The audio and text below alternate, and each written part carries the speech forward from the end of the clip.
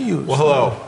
I'm Greg Stone, and we're here at TCT Asia Pacific 2019, and I'm here with my great friend S.J. Park, who organizes, again, one of the most important conferences in Asia, and with two of the luminaries in the field, also good friends, Antonio Colombo and John Ormiston. And we just came out of a really exhilarating session where we talked about all the intricacies of multivessel disease and left main treatment, particularly deciding between PCI and bypass surgery, what the predictors are in the contemporary era of long-term outcomes, and then specifically a lot of the technical expertise, particularly how to manage complex bifurcation disease. So we're going to review some of the highlights from this session and have a further and even more in-depth discussion on some of the nuances of these points here. So let me start. Maybe we'll start with multivessel disease, because it's kind of become evident that the long-term outcomes after PCI and surgery for multivessel disease versus left main disease are somewhat different. We used to think that left main disease, that was for surgery, and we could handle multivessel disease as interventionalists, and now we've actually learned that we probably do even better with left main disease than complex multivessel disease. So let's first talk about multivessel disease. So which kind of cases of multivessel disease should be treated by PCI? Which should be treated by surgery? What are the determinants of outcomes in those two settings? How do we let patient decisions enter into that calculus? What have we learned from a lot of the new studies that have come out and some of the meta-analyses? Who would like to start? Maybe SJ, tell me how at the Sun Medical Center, when you have a patient with complex multivessel disease, how do you decide PCI versus surgery? Right, that is basically, guideline concern is very limited. Just a low syntactic toxicology, we want to treat them for that. However, I would show some slide in practical guideline concern. Just you mentioned that our practical. Our practice is we did functionally significant vessels and feasible for PCI. Actually, as Antonio mentioned about what is a feasible concern. However, feasible for PCI, we can do that. And lastly, we have to consider complete revascularization. And feasible PCI, multivessel disease, and complete revascularization would be okay. However, it's infeasible, it's unfavorable anatomy in terms of PCI, very long, diffuse disease, etc., calcified lesion.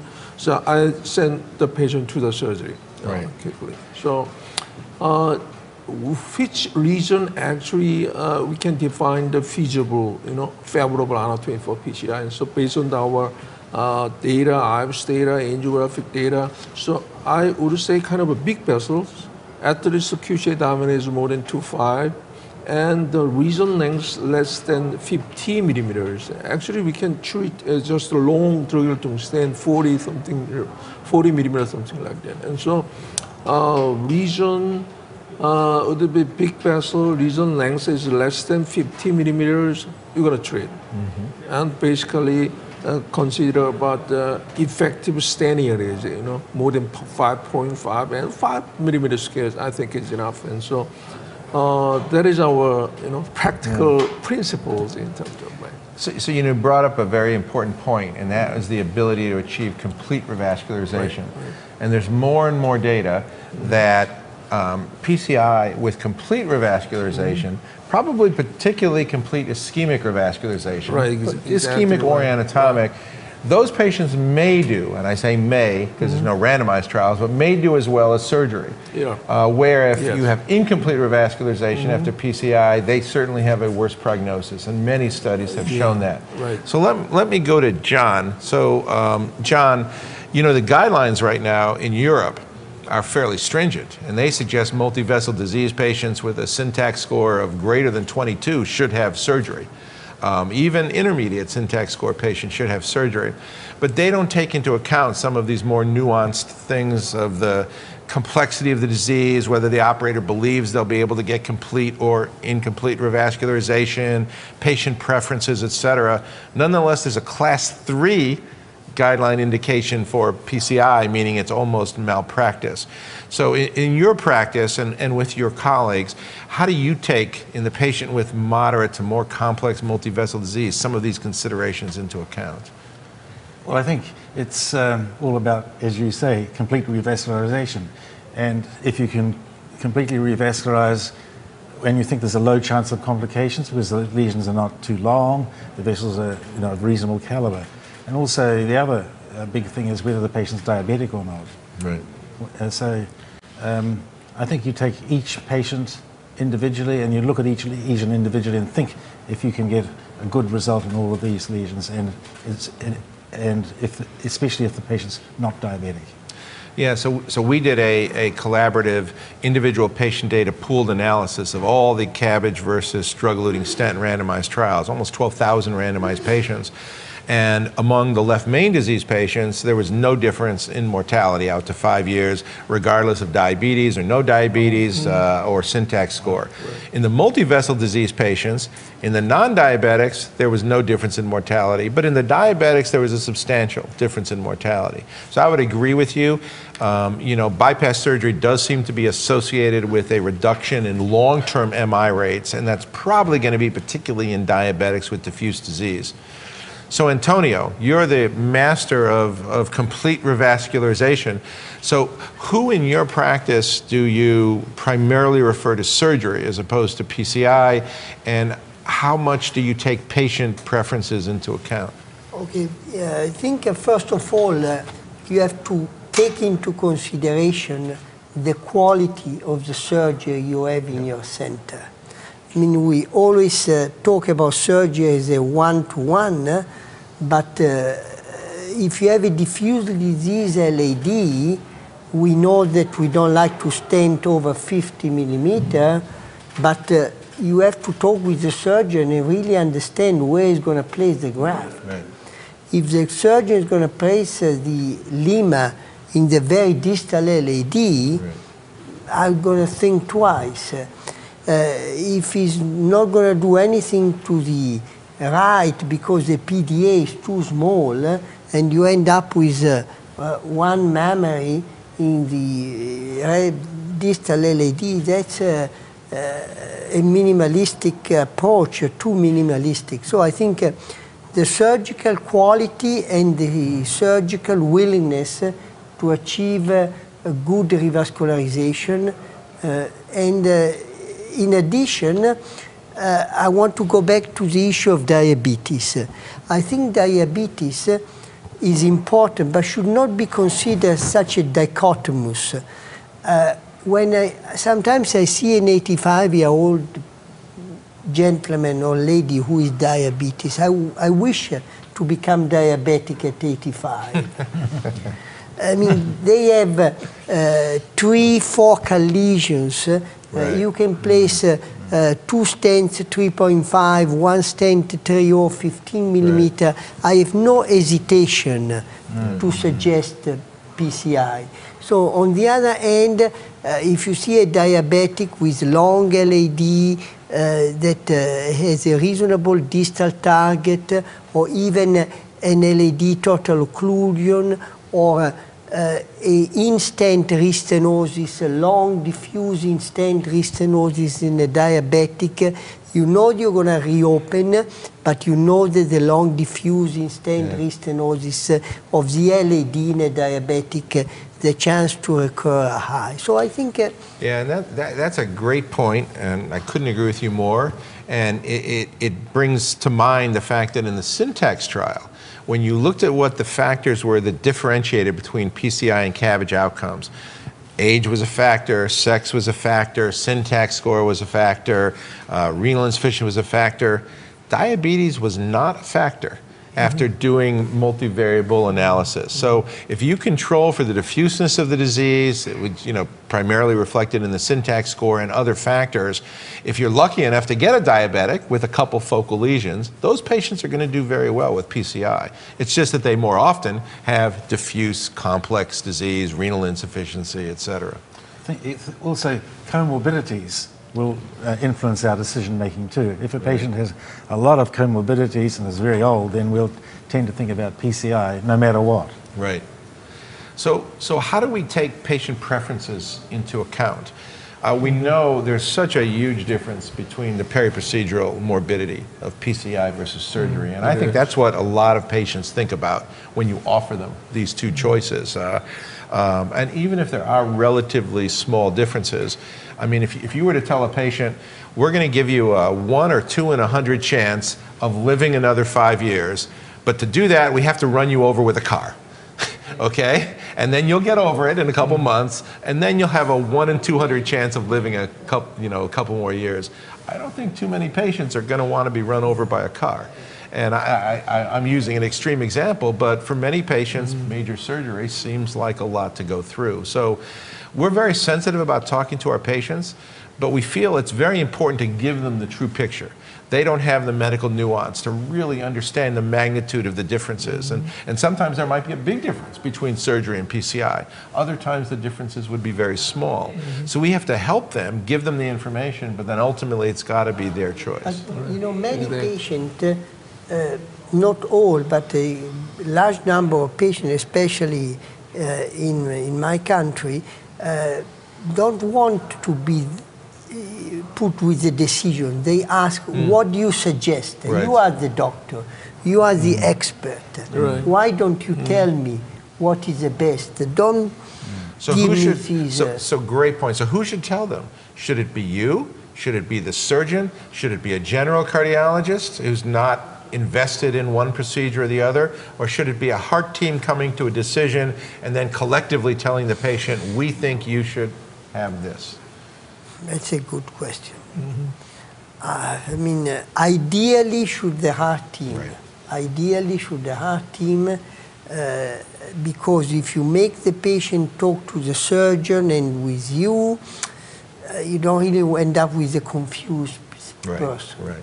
I think the heart team should, because the heart team also evaluate the capabilities inside the hospital. Exactly. And we know, as much as reasonable it is, cross-reference to another institution is not a reality. It's only a reality if you don't have that service. Right. But if in your institution you have surgery, you are not going to refer a patient to another hospital because you believe that they have a better surgery. Even if that will never happen. Even if it's reasonable, this is not going to happen. So I think the in-house capabilities are also important. You may have a weak PCI program in your hospital. Absolutely. Absolutely. You have an LED occlusion and there is no skills to do a good aggressive reopening, and you accept for surgery. Right. And even if they are not big trial on hybrid, maybe some cases you can do hybrid. So let's talk a little about left main disease now, because again, it used to be the left main disease was purely the province of the surgeon. The left main supplies 70% or more of the myocardium, and many attempts, first balloon angioplasty, then bare metal stents, then first generation drug-eluting stents, frustrating results compared to surgery. But now we're getting pretty good results. And the Syntax trial suggested that in the 700 left main patient cohort, even with taxus stents, that you could get very good outcomes, especially if the Syntax score was less than or equal to 32, that is lower intermediate. And in the Excel trial that we led, we found basically very equivalent outcomes up to 3 years in terms of the hard endpoints of death, MI, or stroke. Much better early results with PCI, but better late results with CABG, so you end up getting to the same place. So how is your thinking, SJ? At Asan, you do arguably more left main interventions than any place I know of in the world, maybe short of a few Fuai in China. But you do have incredible experience with left main PCI. So how has your thinking evolved over the years of left main PCI versus CABG? Right. But any up to this point is based on any data a little bit different with the main disease and multivessel disease, right? And so I'm really really consider about the why some difference with the multivessel disease. At first, the main disease is very feasible for PCI. The meaning is very proximal, big vessels, you know. In case of a simple, you know, the main disease, it's very easy to perform, you know. Actually, even Andreas Grunsig thought that. Right, he right, thought it's a very right, focal exactly. proximal lesion. It should be perfect for PCI. Right, right. And, right, exactly. Right. That is first. And secondly, as in your data, Excel data, as a syntax data, is that we are challenging to the more complex lesion subset, right? Main with 2 vessels, 3 vessels, and we got some issues in terms of you know, some crossover, separation, etc., may be related with remaining, you know, 3 multivessel, almost same issues from the multivessel disease, right? And second one, in terms of efficacy concern, main PCR is getting better, so based on the our registries, on the, you know, in terms of stent itself, first generation, second generation, there is actually no difference at all. But stent thrombosis, much, much less. Stent thrombosis is getting much better. Right. Right. Agree, right. However, efficacy concern, actually based on our data, as we compare with the side by side from the side for Texas, you know, Giants, actually, based on our data, we didn't find any MACE target vessel failure or something like that. And big changes is, I think, is concept, right? From the beginning, so from the Grunci, he says, try it. The main PCI. However, we do kind of a function, such as we discuss a lot about the image guided, you know, how to treat, how to optimizations, etc., how to complete vascularization. Those kind of, you know, concept changes, concept evolution actually changes, you know, our, you know, current result of the main disease, I think so. So that's a great point you bring up, in that our technique has changed, and I think that we're doing more and more complex left mains. I personally think the syntax score actually overweights the left main. So I don't think, you know, I think a 25-point left main disease is less severe than a 25-point multi-vessel disease without left main involvement. And that's something we're going to work on Excel, coming up with an Excel score. So Antonio, I wanted to ask you, if you're going to take on a left main, what are some of the key technical aspects you have to be very good at? 85% of them are distal bifurcations. What about intravascular imaging? What about, you know, adjunct pharmacology, FFR, hemodynamic support? Very low threshold to debulk. Yeah, okay. Especially if you have a complex bifurcation, if you don't modify the plaque on both sides, you're going to push the disease from one vessel to the other. And you will end up with a mediocre result, at least in one of the two. So how do we debulk? We don't have DCA. I think rotational atherectomy is still a reasonable technique. I am eager to try orbital atherectomy. They are coming to Europe. We really have to evaluate how it performs. Cutting balloon and shock wave, these are all techniques that should be able to help. So optimal lesion preparation is very, very important. And I keep on telling that the victim of optimal lesion preparation has been the bioresorbable scaffold that gave their life to at least to demonstrate how important is optimal lesion preparation. Another point that I like to bring up is the follow-up.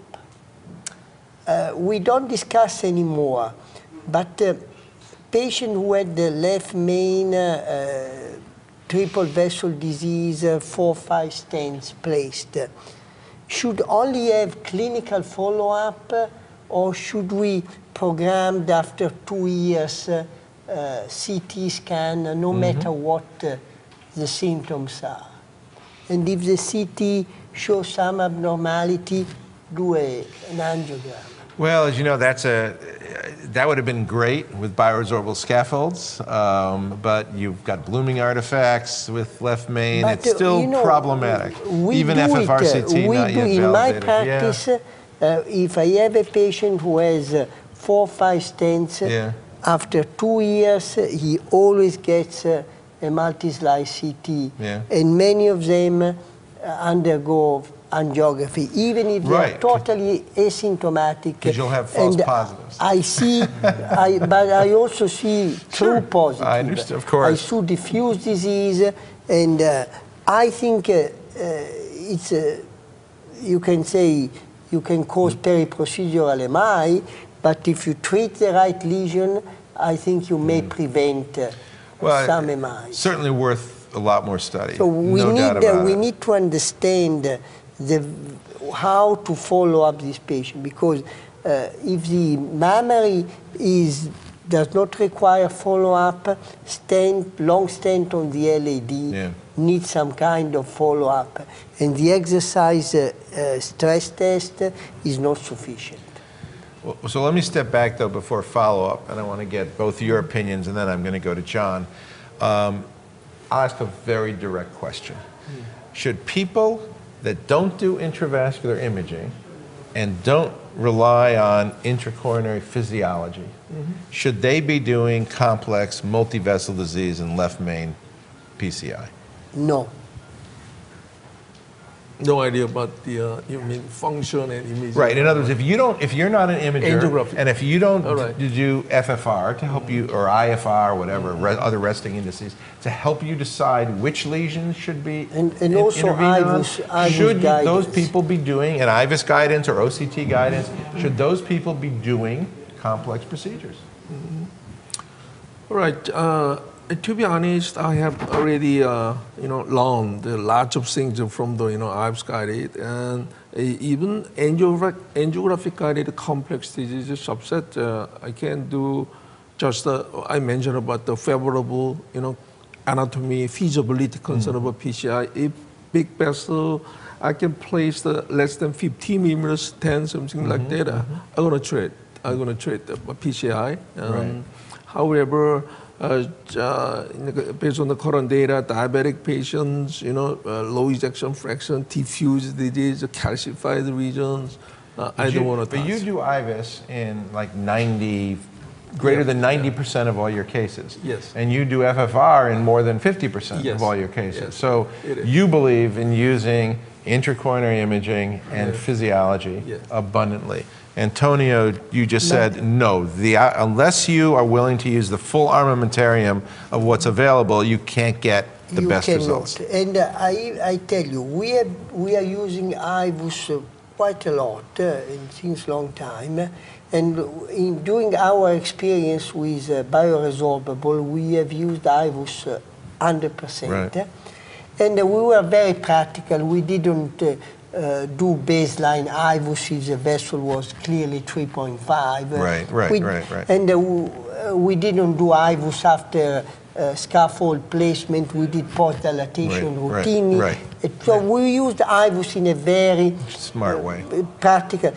Despite doing IVUS only after post-dilatation at 20-22 atmosphere, we needed to do something more 20% of the time, 1 out of 5.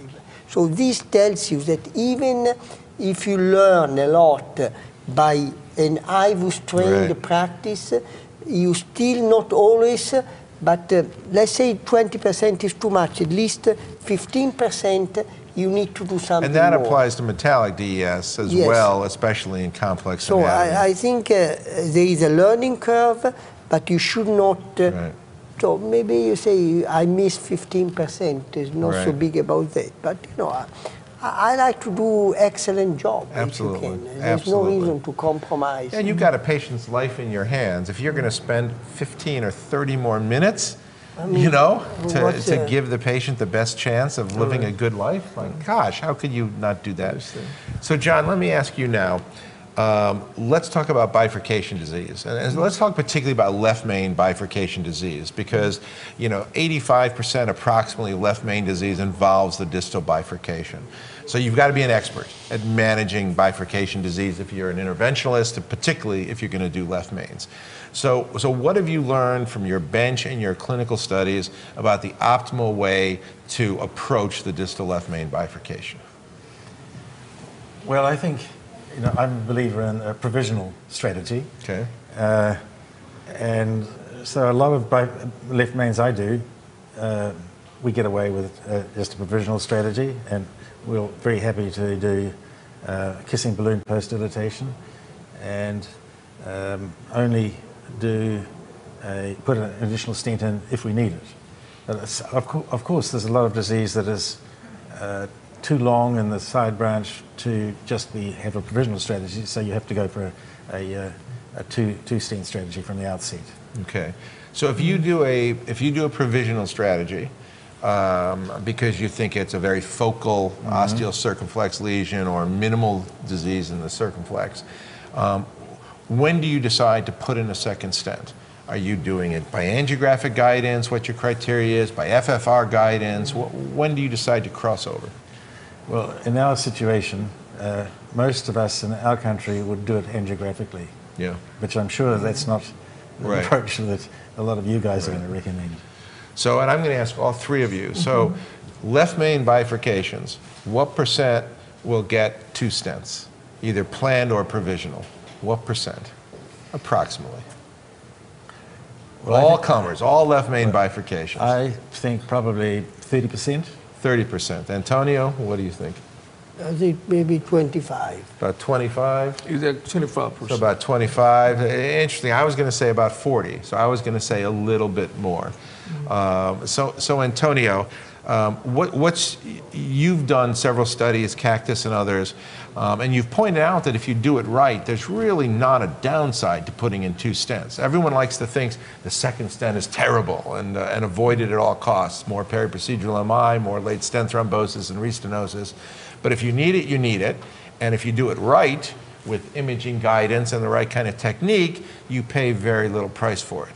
So what's your threshold for left main disease putting in a second stent? I'm not afraid about thrombosis. Periprocedural MI, every time you place an additional stent, no matter what, you increase the risk of periprocedural MI, especially if you are strict in your evaluation of what you call periprocedural MI. The reason why I am a little bit afraid of two stents is the restenosis. And we have now drug-coated balloons, and we have to do a study. We are just collecting data, but we are evaluating a side branch treated with drug-coated balloon, and I'm very eager to see what is the long-term result. As long as the flow is good, the dissection is benign dissection, we are more and more willing to leave the side branch with a drug-coated balloon and not with a stent.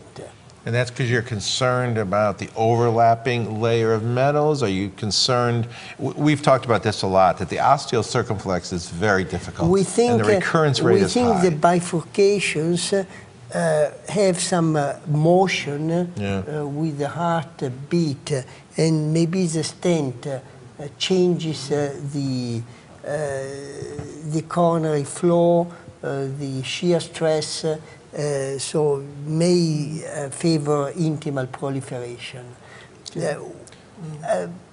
That may not be totally true, because I distinctively remember some cases of the Amigo trial where we used to do direct DCA, and with optimal debulking, the follow-up result was excellent. But the circumflex stent was really large. Right. And I think 4 square millimeter for the circumflex is a little bit too too low. I think for the circumflex, such a nasty vessel, you need 7 or 8. Well, you know, it's interesting that you say that because, I mean, SJ, you've had your 5, 6, 7, 8 rule, okay? So 8 millimeters squared in the left main, 7 millimeters squared in the polygon of convergence, 6 millimeters squared in the proximal ostial LAD, and 5 millimeters squared in a stented circumflex. In Excel, we found that the optimal numbers were much higher. We found almost 10 millimeters squared in the left main. And we kept, bigger is better. Bigger is always better, but it seemed like the plateau started to occur at about 10 to 10.5 millimeters. So. All right, I believe that one. Even in the FFL cutoff values, it's depending on a body mass index or size-wise, I think I agree a little bit different. However, main bifurcations, a practical issue, I got some little bit different. To be honest, in the we started with 40%, just like you. We got too much 40% two-stand, proportions. However, if we determine by functions, IBUS, okay, there is some disease and circumflex ostium, and so we didn't approach provisional stand for the main bifurcation, right? Big arteries, and so for the safety concerns, we don't make it, more complicated after the stand, rewiring, something like that. And so we have predetermined, understanding about the disease status. We do just a two-stand, no hesitation. And so we didn't do concept of a provisional stand for the main. The only reason why the big one and the two-stand or just 3-bit wrong. All right. Provisional is probably worse. Provisional, if you have to stent, is probably worse than upfront two-stand. Exactly. For just we've discussed in the yesterday the diffuse disease. There are some circumflex disease. We don't have too much, concern. Just the stand and balloon crushing and two-stand, right? And high pressure inflation, effective stand area is at more than 5, 6, as it doesn't mean, and that's good, as we can make a good clinical outcome. And so I would say, even in the LAD diagonal bifurcation, if just Antonio mentioned about the size matters, as a big vessel, we want to do the two-stand. So I think that's the key, and we're running out of time, but I think that if you're going to do two-stands, especially an important bifurcation, your technique has to be meticulous, and you have to optimize the geometry of the carina and get the the largest and most circular, in this case, ostial circumflex and proximal circumflex result. So we don't have time to discuss it. It's controversial. There's randomized trials about this. There's a fair amount of evidence that suggests DK crush may be the best way to achieve that. Other people don't believe that and think other techniques can be very good. We need more studies. The DCB concept is very, very interesting. We're struggling in the United States now, as you know, with increased mortality and peripheral DCB use. Which is a real issue right now. We have very little data on native coronary DCB use. We need more data and randomized trials in that regard. But I think that we still have a lot more to learn, but we're making tremendous progress over the last 3 decades of PCI with treating left main and complex multivessel disease. So I want to thank John Ormiston, Antonio Colombo, and always my friend SJ for a fascinating session, amazing TCTAP, and we hope you've enjoyed this wrap-up interview. I'm Gregg Stone. Thank you. Thank you. Thank you. Thank you.